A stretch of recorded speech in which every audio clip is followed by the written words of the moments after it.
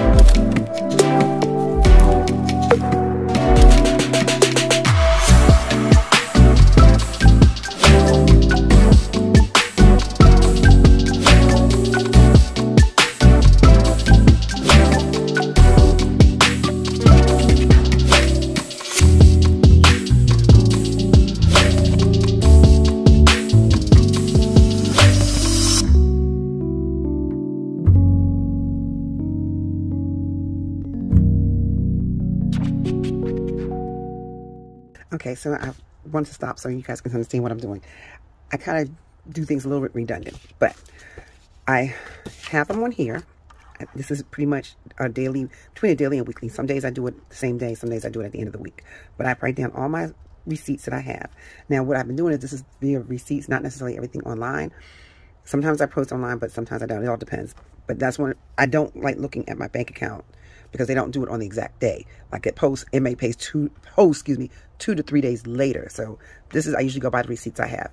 If I do online shopping, then I'll sometimes bring it in, sometimes I don't. But I try to keep a track of online purchases. I really don't do a whole lot of online purchases, except for gas and groceries. Well, gas is not online, but I use a card. But groceries, I do a lot of online grocery shopping.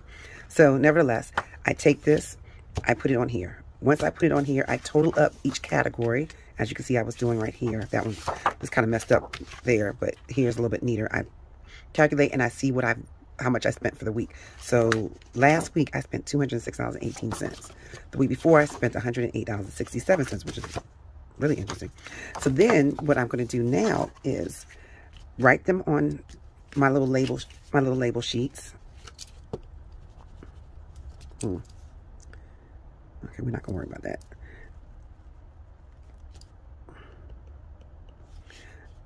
Yeah, so I'm going to do this first, which, like I said, it's a little redundant, but it gives me an idea of what I am doing with my money. And I figured until I get a really good hold on my money, my finances, this is the best thing I can do. So then what I do, once I've wrote them on the labels,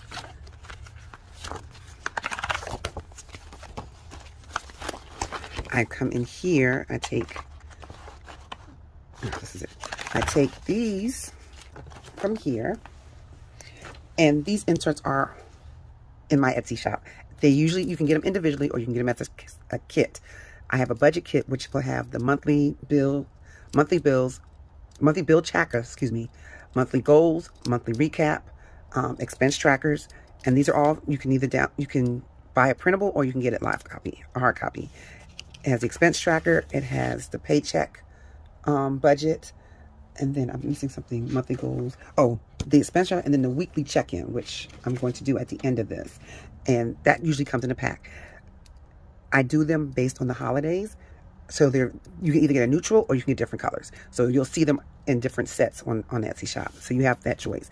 When you buy the sticker kit, you get all these labels and you can do them however you want. But all these labels come in the sticker kit. I think it's 10 of them. Okay, so let's go back. I might still end up fast forwarding this, but I want to at least show you guys what I'm talking about. Where was the shoppers? Shoppers was on the 5th. One was on the 5th. And then one was on the 6th. I don't know what I was thinking. So then I just put them here. If I need to go up, I'll go up. And then at the end, I'll total it by day, what I've spent per day. So I'm going to go ahead and fast forward it so that, because I don't have you here all day.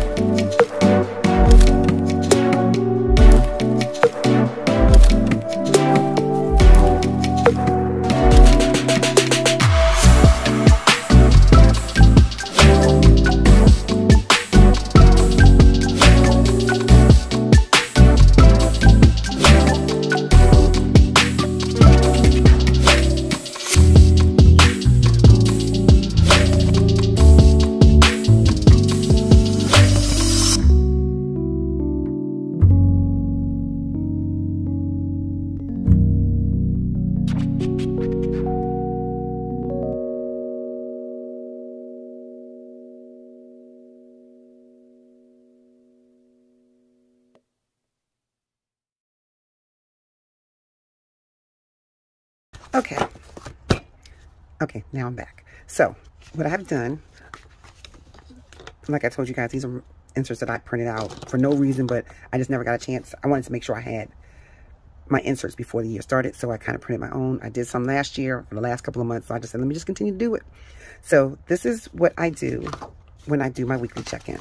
Okay, you have to excuse me. That light just keeps going out. I'm just going to leave it out now. So, at this point, I do check. Well, first I go and check and see what I've paid. I paid the credit card bill. I haven't done a thing. And then Netflix was paid. Student loan was paid. Gymnastics was not paid because there's some things going on differently at the gymnastics right now. Car note was paid. Philo was paid. And Prime was paid. So, now, I'm just going to go back through here. Now what I do is, I know it's kind of redundant, but honestly, for my brain's sake, like, this looks better than actually putting it on the calendar. Because when you look at the calendar, let me see if I can pull it up. Let me pull it out of here. Oops. Okay, so when you look at the calendar, I didn't put the prices on it, but this is my spread. If I start putting expenses on top of that, this thing will look, so it already looks cluttered. It looks like because I have so many bills. So basically it was better to do it this way because at the most, okay, this is like one of the most days I spent money. But so far, outside of gas, I haven't done a whole lot of, I did a whole lot of spending outside of gas. So here I would, either before I total up or when I total, I'll put one of these down. If it's just gas, then I'm not going to worry about it. So on the second, let me put these two to the side first. On the second, I only have one thing. So I only spent $17. Now, looking at it daily gives me the opportunity to say, hey, what happened that day? What was I doing that day to actually end up spending so much money? Like here, I went to the gas station twice. Oh, gosh. And that's probably because I was running out of gas. And I like to go to Costco, but I will go somewhere else if I need to. And then go and fill up at Costco. And no matter what, it still ends up being like the same. Almost $40 a day. It has gotten ridiculous with pricing around here. See, this would have been a no-spend day if I had not gone to McDonald's. But I have a love-hate relationship with McDonald's and their dollar drinks. And I love sodas, which I know I need to get rid of. But I don't know what to say about it. Because me and McDonald's, I don't really get any food from there. I really, if you see, everything is like $1.06. Every now and then I might get one extra thing, but for the most part, it's $1.06. Because that's pretty much how I spend. I don't really like McDonald's food anymore. They don't have really any, I try not to eat meat, so it's not really much I will eat at the store. So what I eat is pretty much French fries and a soda. I also do Wendy's, their cheese fries. I love their cheese fries. Okay. So, like, this will be a no-spend day because it was only gas. And I budget for gas. All this is not a complete budgeting. It's just, I have the money and I spend it, which is not good. Because really, I don't have the money. Oh, I forgot to total this one up.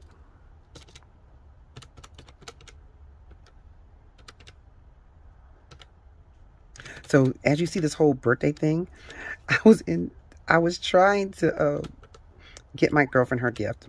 A friend of mine, I have a little group and we were gonna drop off some stuff, but I needed to get cash so I could put some cash in her. I had her gift, but I wanted to also give her cash. We were gonna all put in cash together. So I was doing that and forgot to add the extra money to my receipt. So I just started buying things just so I can add up. But it was stuff that I needed for her anyway.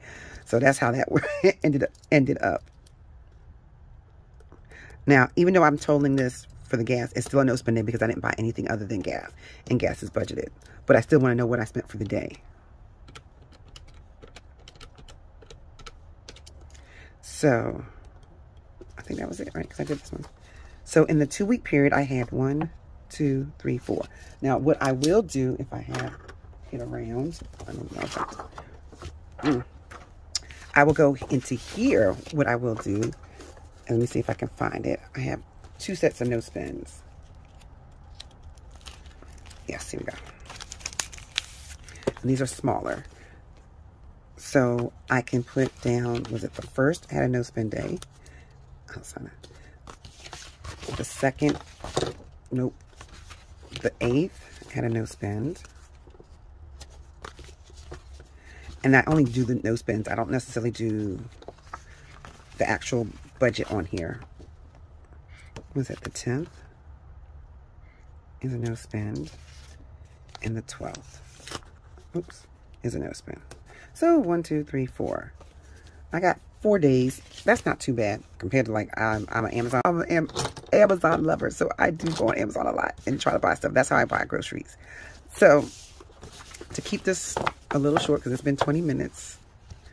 Well, you guys might not see it for 20 minutes, but I will see it for 20 minutes. Okay. And I don't want to add on, so I may do a different video. But at this point, this is what I do. Outside of the monthly, where all my bills are. These are just my bills. These are my expenses. So this is how I set up every month. I have icons for the days I have a bill to pay. These usually I will fill these out at the end of the week. I haven't done it, even though I did the video already, just to see how much I saved. And now is how I do it. It used to be I was only doing 3 challenges. The penny challenge, a dollar challenge, and then I will pick a challenge per month.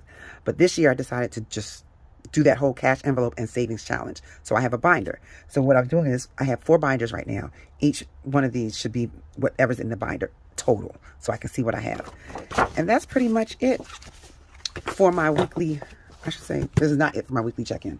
I was getting ready to say that was it, but it's not. I'm going to do this off camera. But, whew. I'm going to do this off camera, but I want to also,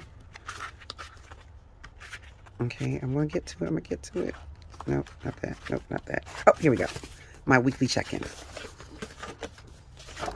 So, when you get the weekly check-in, you actually get 2 pages. But one says week 1, 2, 3, 4. And, you know, sometimes there's a week 5 in some months, or based on how you do it. And then you have extra spaces for the different ones. So if I go overflow on week 1, I can put week 1 here. If I go overflow on week 2, I can put here at week 3. So it's just enough to do an overflow and this. So now you guys are getting a chance to see my whole setup. I'm going to go in, like I said, I'm not going to do it now. And I write in the category and how much I budgeted for. Maybe we'll do it with this one. So yeah, I think I'll start that and do it as well here. That way you can kind of get an idea of what I'm talking about. So let me start. I'm going to actually fast forward this so that you guys are not sitting here forever.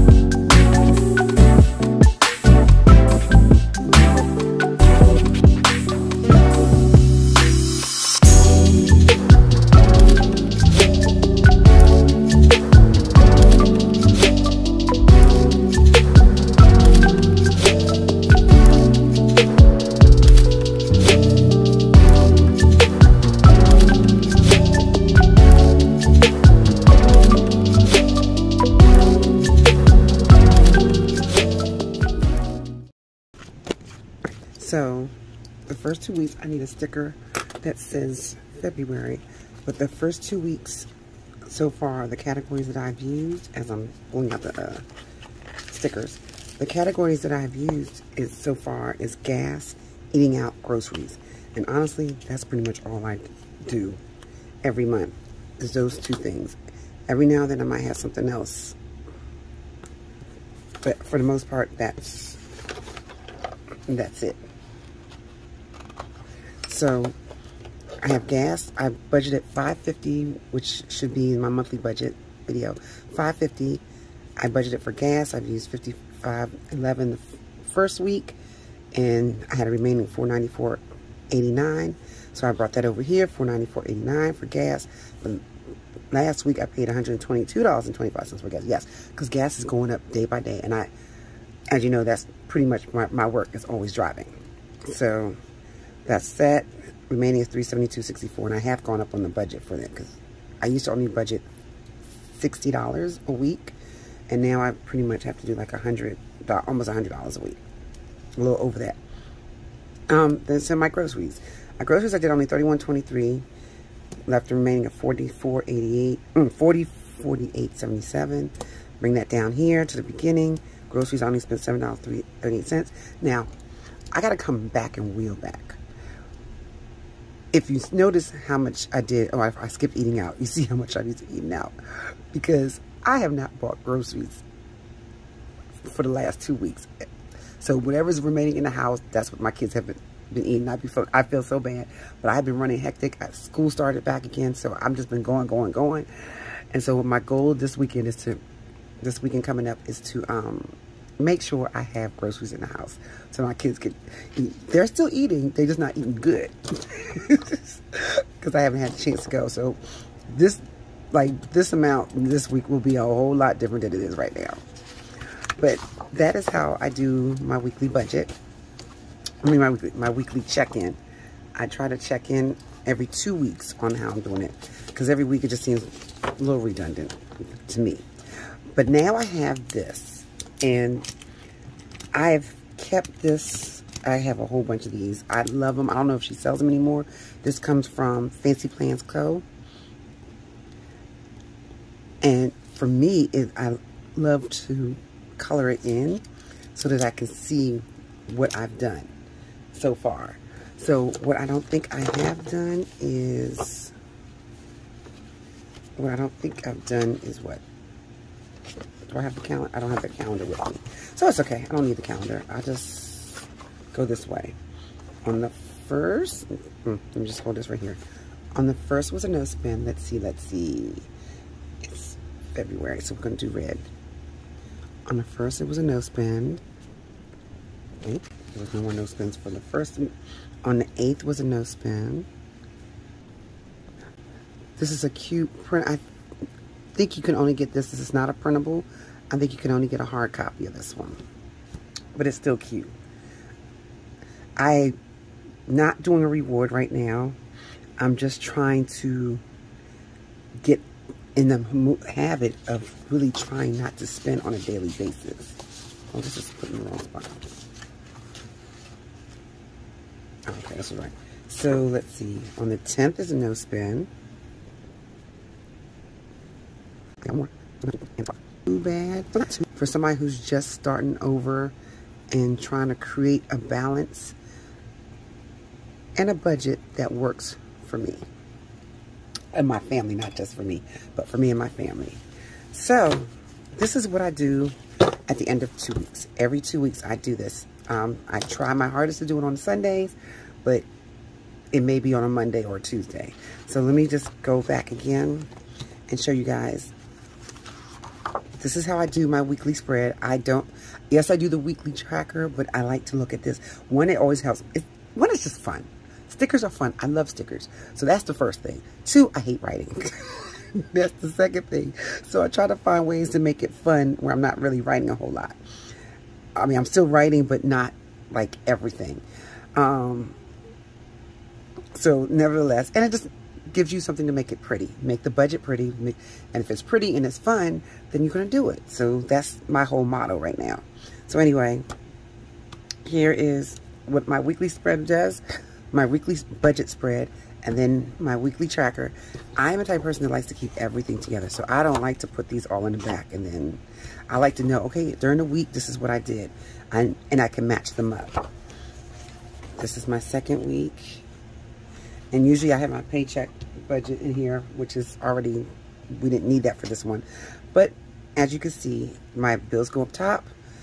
Whatever I'm doing savings, here's the savings. I had extended savings. I had saved up $43 at the end of the week. I just realized I didn't do the week before. Okay, no worries.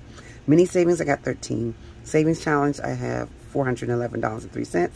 And extended savings, I've saved up $43. So right now, I'm at a total of 43. I think I did this in one of my other videos.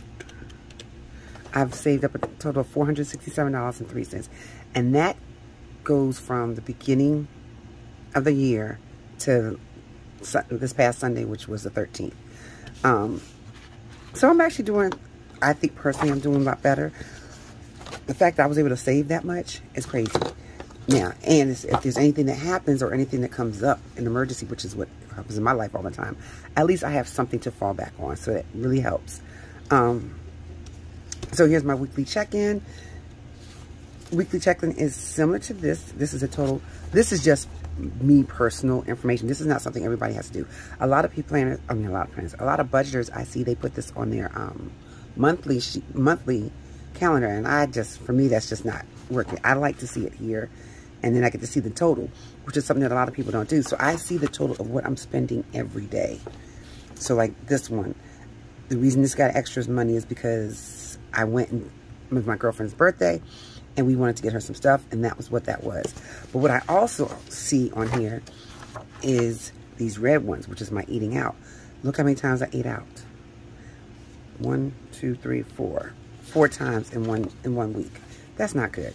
So I look at these and try to see how I can fix it. The issue before was that I was not holding myself accountable. Now that I'm doing this journey and I'm having you guys come with me on this journey, maybe my discipline will be a lot better, and that I focus on getting this stuff done and getting it done correctly. So if you have stayed to the end, can you give me a thumbs up? I really appreciate it. It's free, doesn't cost you anything, not even your time. It's 2 seconds. And leave me a comment if you can. I would love to speak with you one-on-one about how you guys are doing your budget. If you see anything that's a little reckless on my behalf, please tell me. I'm trying to go through this journey, change up a lifestyle that I've been living so long that did not help. So now I'm trying to better myself. And if you have any suggestions, I am always open for them. And don't forget to hit that notification bell so that you know when I put up my next video. My next video. As you can see now, I'm getting a little bit better and putting them in. I was doing good at the beginning of January. I fell off, but I am back. And I promise you, I have so many videos to edit right now that you should have a flow of videos for the next month. Plus, I love doing the budget online with you guys. That, to me, just seems to be so much fun and so much makes me determined to do it. So I'm really liking it. So hit that notification bell, and I will see you guys in my next video. Bye, angels.